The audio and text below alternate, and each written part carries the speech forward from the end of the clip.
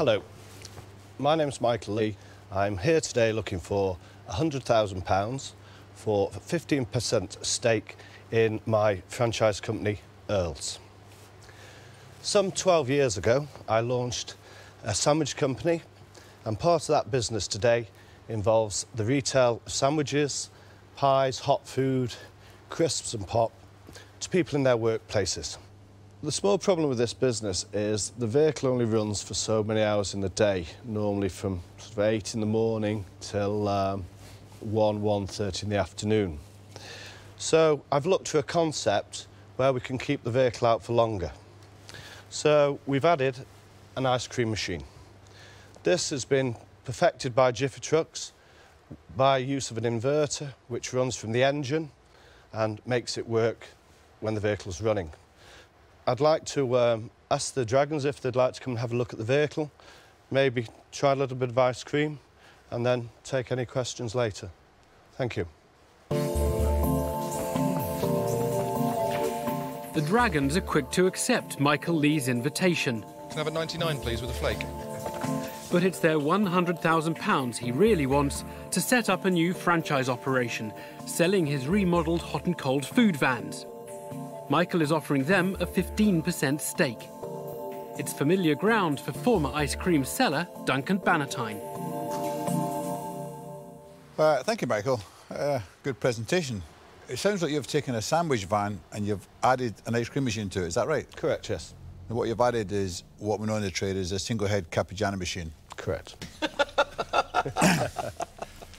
Pump-fed Cappuccino machine, single-head, gives you more profit per ice cream than any other machine in the world. So it's very important. So, I mean, have you just recently added an ice cream machine to your vans? Yeah. What we found when we trialled the vehicle last year, we're doing offices, factories, etc. People have said, could you call back this afternoon at the office? If it's a nice day, we'll have an ice cream. So we've got sort of 2 bites at the cherry. Simple as that. So, how long have you had the business? My business has started 12 years ago.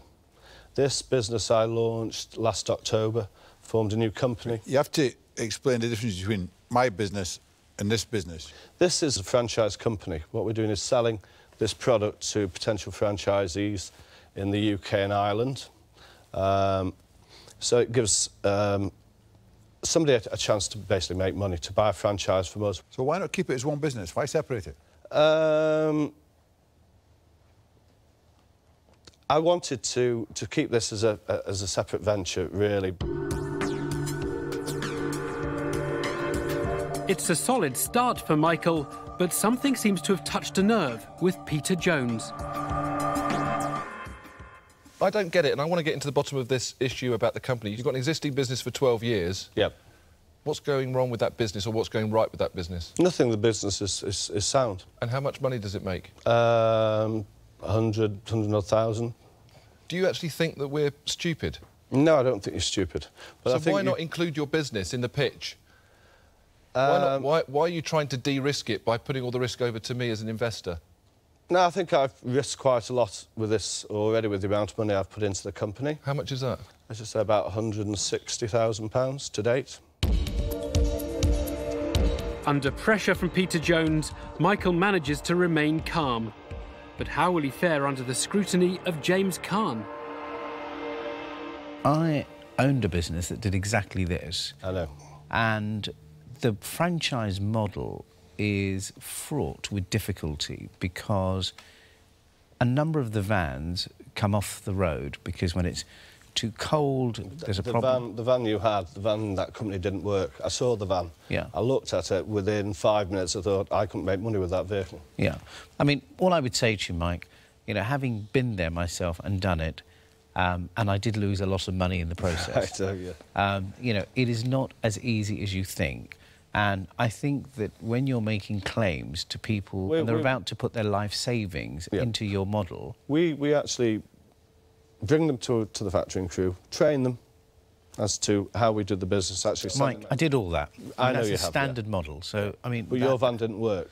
No, what I'm saying is the principle. I'm talking about the principle. Your model didn't work. Yeah. Rubbish. And I take it his model's amazing, 100 grand after 12 years.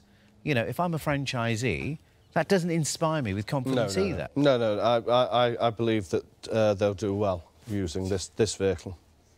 Well, I think you're wrong. I really do think you're wrong, Mike. We'll Mike. wait and see. And for those reasons, Mike... Thank you. I'm out. The steadfast entrepreneur has been taken to task by James Kahn, who walks away from the deal. Will Deborah Meaden agree with her rival Dragon? The bit that I think makes this complete nonsense is £100,000 for 15%. OK. Now, that doesn't stop it, because in the den we're quite capable of sitting here and saying, well, thanks, that's what you want, but this is the offer that we're going to make. But for that, you've got to have something unique. Well, I've never seen a vehicle like this before that can sell sandwiches, hot food, But pies. I could do that, couldn't I? You've got about 30 seconds now to come up with something really unique. What you see, really, with me and my experience, and this idea is basically what you get. I think you understand. I think you're getting what I'm about to say, what I'm going to say, I know aren't you? exactly what you're going to say. So I'm afraid For that reason, I'm out, yeah. No. Right, let me tell you where I am. I've got to tell you this, because I can't see it anymore. You've come here and insulted my intelligence. You've offered me something with no USP whatsoever. You've asked me for a ridiculous amount of money. I would rather stick my head in the ice cream machine. I'm out. OK, thank you. 2 more Dragons out, and Michael's investment hopes are fading. But Duncan Bannatyne knows this sector well. Will he throw the struggling entrepreneur the £100,000 lifeline he badly needs? Looking at this from what people call outside the box, right? You said you've never seen a vehicle like that. But in actual fact, if you look at it from outside the box, you've seen hundreds of vehicles like that, and we all have, OK? They're called ice cream vans. They're exactly like that, only better, because this is what happens. An ice cream van has got a Cappuccini in it, and it's got a freezer in it, and it's got shelves. So all the ice cream man has to do to compete with you, if you compete with him, is make some sandwiches, put them on the shelves. It's got exactly the same vehicle you've got. Only it's better, because he doesn't have to get out of the vehicle to serve the customer. He serves the customer from inside the vehicle. So I can't think of any reason that MD would want to buy one of these vans either in a franchise or in a straight purchase when you could buy an ice cream van. So for that reason, I'm out. OK. It's a massive blow for Michael. Now, Peter Jones is all that stands between him and expulsion from the den. Mike, what you're offering, do you get it that it's not attractive financially for an investor? Guess Just it be for, straight. For an investor now, yes, I can see the limitations. Would you include your business in the whole mix rather than separating this out as a separate business? Well, it could be. It could be done like that. But do you not think that that would be more attractive to an investor? Possibly so, If I'm investing £100,000, I'm investing in a business that's making, in your words at the moment, more than £100,000 net profit. Yeah.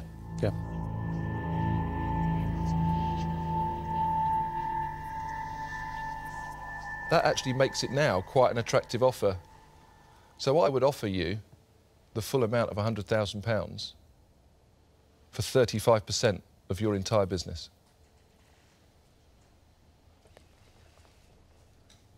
Have a think about this? Yeah, you can go to the back if you want. It's an extraordinary twist. Peter Jones has spotted an investment opportunity where his rivals have not. But will Michael be prepared to sell a 35% stake in both his businesses?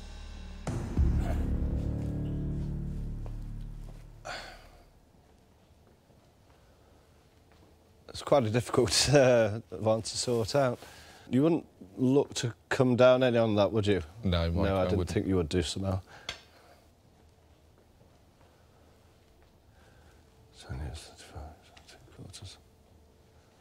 I think I'd go for the deal. We'll see how this runs. Because I think you could take this quite a long way. Yeah? Yeah, I think I'd... Accepting it? Yeah, I think I'll go for that. Fantastic. Yeah. A nimble move from Peter Jones, and Michael leaves the den with the cash injection he needs. There's a benefit for going last, guys. A lesson in the den.